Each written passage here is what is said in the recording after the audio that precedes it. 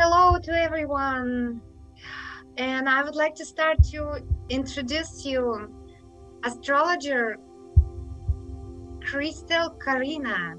Hello, Karina. Hi, how are you? Thank you for I'm very having me. excited. I would like to start with the topic of the day, karmic pattern in a natal chart and the secret degree. Yes, I'm excited to talk about that. So last video we talked a little bit about the karmic patterns in a chart, and there's this cool little technique that I also use. It's called secret degree. So I'm excited to talk about that and give you guys more information based on that degree theory. That's very exciting. And tell us about the chart. Yes. So this chart is an anonymous chart. It's actually a famous person's chart, and I wanted to keep it anonymous because it's very, very interesting. And I'm probably going to do one more chart on, or interpretation on this chart, I mean, because it's just full with information. And when I reveal the identity of this person, you guys are gonna know, like, wow. So very famous person, very successful person at a very young age, and very powerful chart. So can you please tell us how you can use karmic pattern and combine with the secret degree? How? Yes. So let me talk a little bit about the secret degree.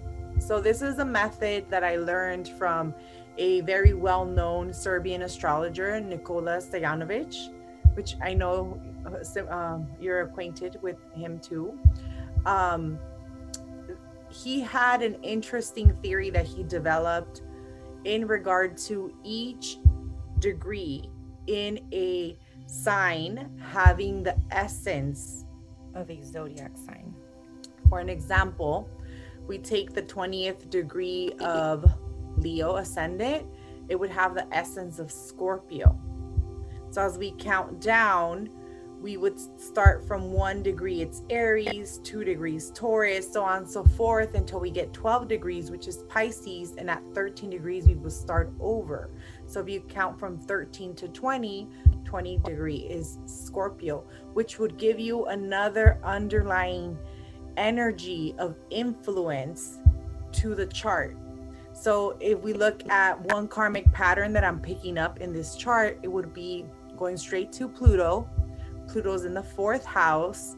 It's in the sign of Scorpio, and Scorpio rules emotions. So does the 4th house. It rules early family life, and being in the 20th degree of Scorpio, it's also influenced again. So it's like a double Scorpio energy for this Pluto. This makes Pluto very dignified, because Pluto now, it's like, okay, I'm in my full element here. And we know that Pluto, that's our karmic evolution and evolutionary astrology. We use Pluto to discover patterns that we've participated in the past and what we bring in this life, and we continue to repeat. The lovely thing is that we can change that and no longer continue those patterns, but as we're developing and living our life, we typically fall into those patterns. So in looking at this chart, when we have Pluto in the 4th and how strong this Scorpio Pluto energy is in the 4th, this person in the past most likely had issues with expressing emotion, suppressing emotion, trauma, fear. Now, Pluto is squaring the sun, so it's going to bring in the sun royal energy, which it could be that this person was in positions of power and exercised or over-exercised their power.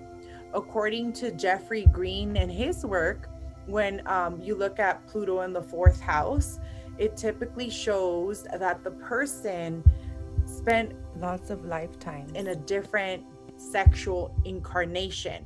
Meaning, if this person is a woman, then the previous lifetime, they were a male energy. Vice versa, if they're a male now, in previous lifetimes, they were female energy. So it's like the ending and restarting of another cycle. There's also a lot of karma tied in with the family and career and status, because the 4th house is tied in with our family lineage and our early family upbringing. So very powerful chart that shows that there was power positions in the past, played a lot of positions of controlling their environment, maybe manipulating people, things like that. Okay, so yeah, that's what I picked up just about the karma of this person. Just looking at that Pluto, I mean, that Pluto is really, really talking to the rest of the chart.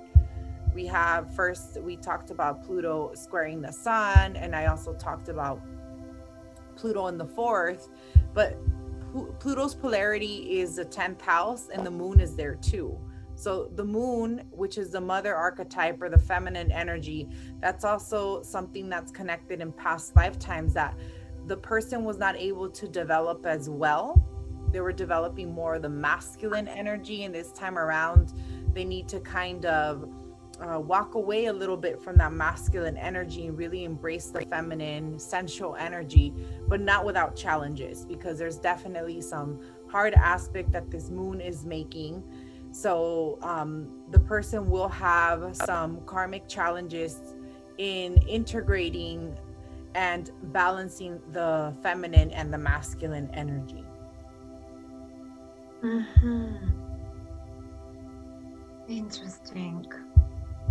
Interesting chart. Yes. So can you tell us about degrees? Yes.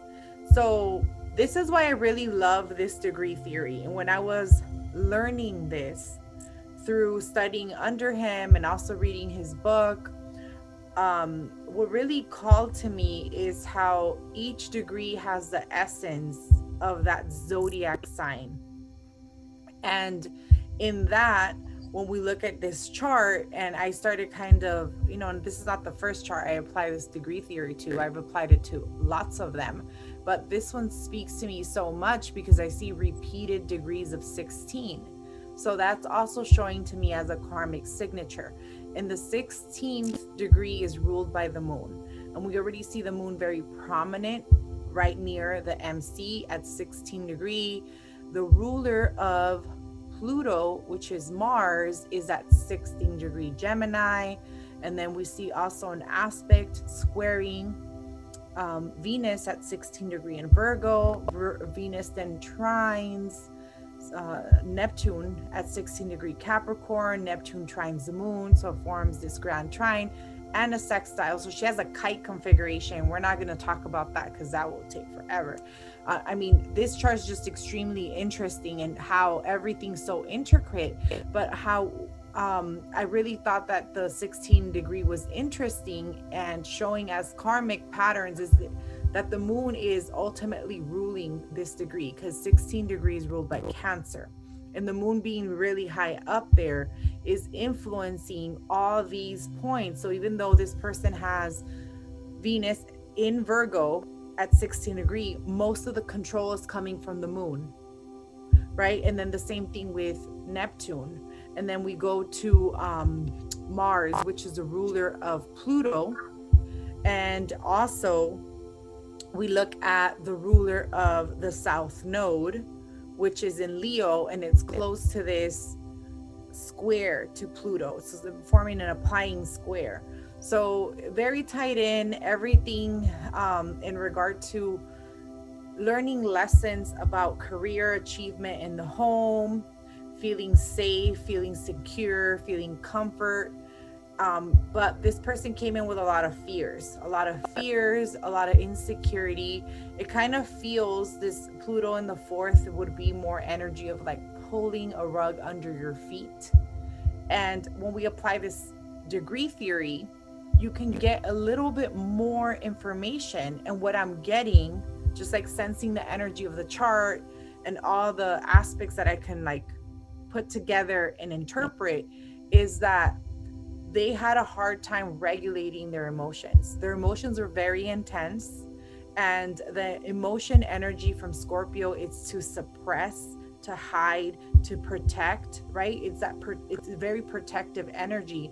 So all the intensity in early childhood that the parents had this child, and this person's not a child anymore, but the parent had this child experience, triggered past life issues. So coming into, again, power struggles, being born into a family that's having power struggles and expressing that, and this person needing to regulate the emotions so they'll be in control.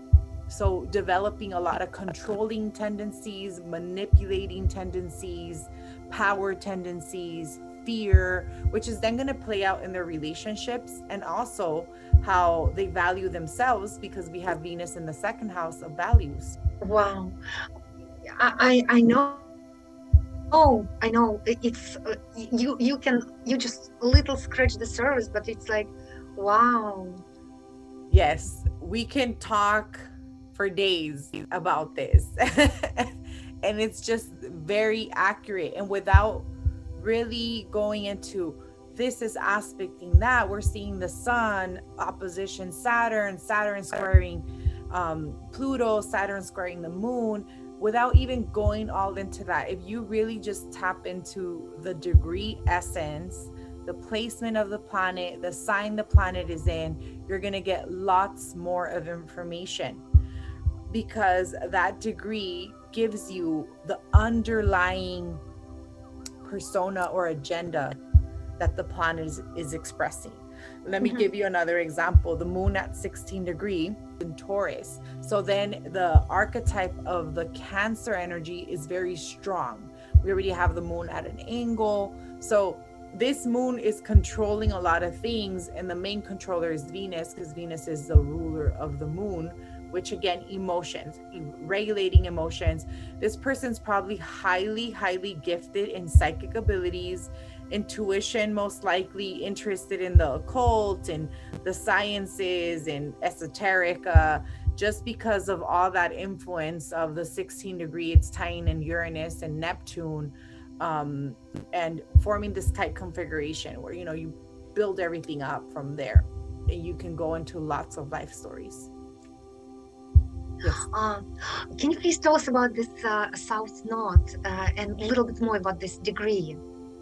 Yes. So the South Node is actually in the sign of Gemini, and the ruler of the South Node is Mercury, 9 degrees. So it's Sagittarius energy, lots of knowledge and wisdom, in Leo. And it's also in the 12th house. So it's a little bit hidden. This person senses things out before they act or speak, and they gather a lot of wisdom. That's literally how this communication is going to stand out. But it's also, I've seen this with a lot of singers. When we have Mercury in the 12th, they have a good singing voice. We do want to see some aspects to Venus, and there is some aspect to Venus. So good singing voice, because they're able to connect to angelic energy through the 12th house. But the 28th degree in the South Node, which both the South and the North Node are going to carry that, right? Because they're completely opposite to each other, is also a Cancer degree. When we continue on to count down from 13 all the way through 28, we're going to get, again, the degree of Cancer. And the 28th degree is going to be the same thing as a 16 degree or the 4 degree. 4 degrees ruled by Cancer, 16 degrees ruled by Cancer, and 28 degree is ruled by Cancer.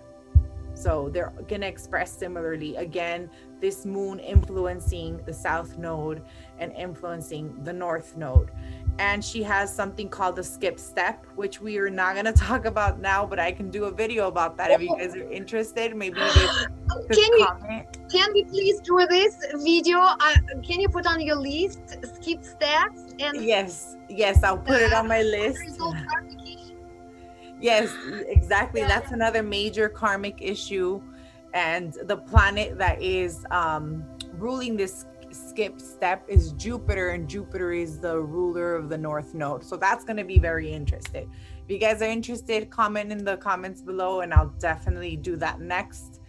But yes, that's why I said this chart is just so interesting, and the way that this person's life has unraveled is also very suiting to the chart. Like, they're living their chart's energy. They're in a much better place now, but they did express some of the shadow energies that this Pluto is going to have you go throughout your early childhood. But then you gain power, you gain control, and you're using the South Node, which the lessons were from humanitarian freedom fighter, because we have Mars there, to you leading and you being creative and being able to express yourself with joy, because that's the house of joy, the house of royalty, the house of creativity, right? So him being able to express themselves that way. That's, yes, very interesting, because I forgot to mention my curiosity. It's a karmic pattern, and how it can influence client in present life, because we know in hypnosis how it's nice to know the shortcut, how we can work, where is the mostly painful thing. I actually forgot to introduce myself, but anyway, my name is Adelina Sky, and I am all my life, it's a passion. It's all about hypnosis and transformation. Okay, never mind. It's not about me. Anyway, can I ask one more question? Yes. Yeah. So, looking at the chart, so secret degree combined with the karmic patterns, we can look in the whole natal chart? Yes, the entire natal chart. And when you have a chart that has repeated degrees ruled by an underlying sign, you can conclude the major karmic pattern that this person continues to play over and over and over. And for this person is emotions and control.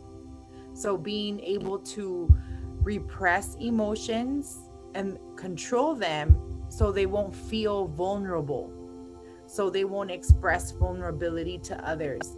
And that's how you can use it to kind of quickly just like snapshot, right? And then you could go deep into the chart and we can start looking at the aspects and building this beautiful story or not so beautiful story, depending on the lifetimes. Not everyone's gonna have a bad, like super traumatic bad lifetime, but most of us do, because we keep on incarnating to change that karma. But there are some stories and some gifts that we also bring in, so we can embrace both. But whenever we have trouble in a certain area of life, like this person actually has been having trouble building their own home and being in secure relationships, which is already going to show with the moon and the sun, because the moon and the sun not being in harmony, there's some trouble, because that's your first example, the family dynamic from the beginning of your years. And then we have Pluto in the fourth again. So just kind of tying all these little tiny things, the degrees, and for this person having so many degrees in similar like areas, like having so many planets in similar degrees, like between 14 to 19 degrees all over the chart. It just shows the intensity and how she's expressing herself throughout this lifetime. Mm-hmm. It's almost like signature already, yeah? Yes, a signature. Exactly. And this is how you as a hypnotherapist can use a chart, and you can regress a person to different lifetimes over and over, and then you start seeing the pattern. But if you look at the chart and you know how to interpret this, combined with past life regression you can really like get to the bottom of things, because you'll know, and the chart is saying this, and in past life regressions you can build the stories. Yeah, that's true. My curiosity is, when we look at the natal chart, how past life karma can affect present life of the client. Oh yes. My curiosity is about the first, if you still do a reading or you just do a teaching, because I know you have your course, and can you tell us about that? Yes, so I'm still doing readings, and I'll put the link in the description below. You guys could check out my schedule. But my passion is teaching astrology. So I do have several courses, one of them being the beginner's course. I have an intro to astrology course and an astrology 101, which is for beginners, but at the end, you're going to be more like intermediate.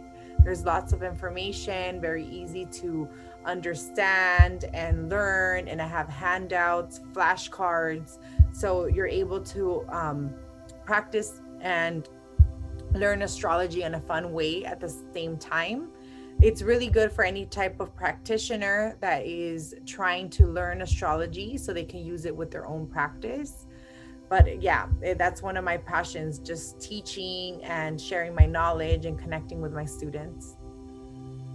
Yes, thank you. I just would like would you leave any information, and I would like to encourage anybody who like to expand their consciousness and find out what's your past life experience, how it's influenced you, and you can start on your own, like follow the journey, learn about yourself and how you can help yourself. What's the point to learn? It's how you can change your life in a better way. Yes, yes, absolutely. And I've said this, and I'm probably going to keep on saying this for the rest of my astrological career, that astrology changed my life, and it can change yours too. Changes the people's life, because we're able to explore a more darker, deeper personality that we have, and then say, is this something I'm willing to live in and embrace, or is this something I'm going to evolve and no longer align to this vibration? And that's when we really start working out some karma and really expressing the better side of us. So yeah, I extremely fascinated with how astrology can help us. It's like the door, the gateway to everything, and it unlocks so many things. And it's just a journey where you're always learning. And I'm not perfect. I continue to work on myself, and I do it through astrology and modalities like the one you practice. Yeah, but it's already fun stuff.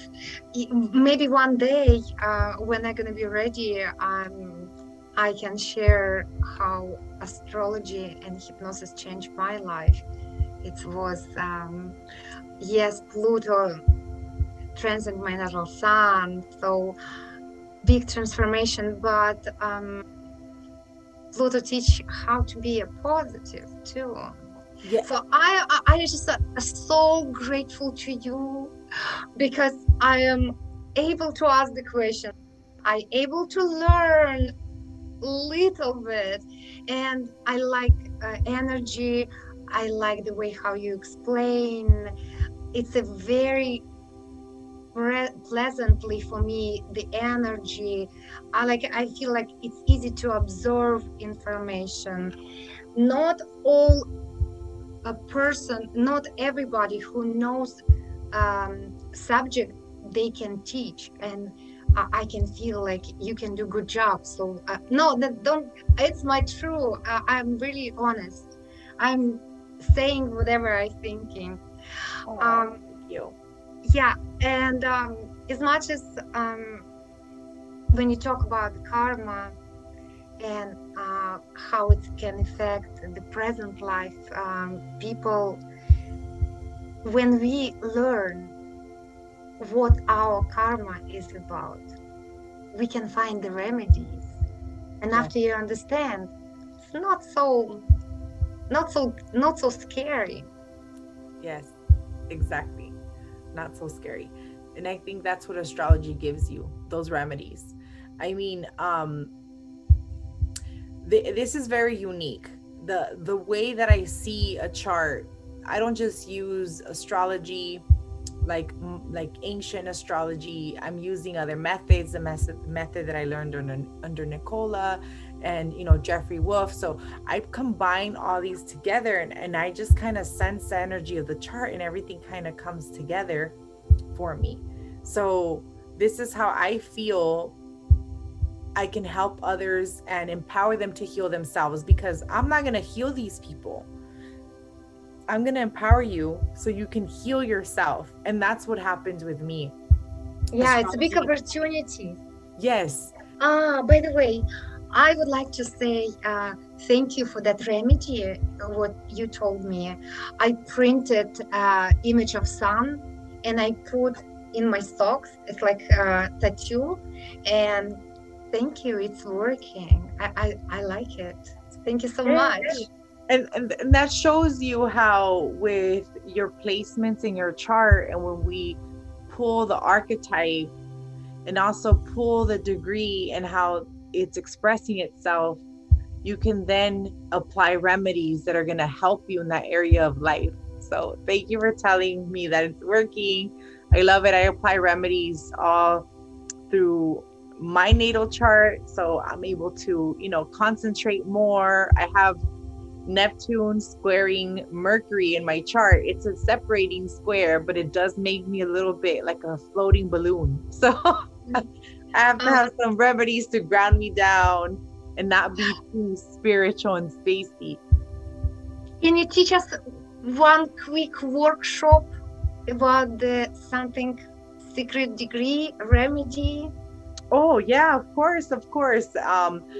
Next year, I already have a lot of the workshops that I'm going to be working on. I'm actually going to launch my astrology community, in which we're going to have a lot of workshops, learning astrology, working with the moon. So I have a cool agenda, and that's going to be launching soon for people to sign up. So like that, they get to work with me personally for that year. So in my membership, I'm going to be offering classes. And if you pay for the entire year, you get all these classes at a reduced rate. If you like to pay as you go, it's going to be increased, but you won't get any of the membership benefits, which would be having the live Q&A with me. And I can put all the details in the description with the link that explains all that, because it's launching next week. Excited, but keep my emotion. Can we send some that loving gratitude to Nikola Stojanovic? Yes. I just, as much as we was talking about, just send deep gratitude for the knowledge, and thank you, Nikola Stojanovic, for sharing his knowledge with us. Yes, thank you.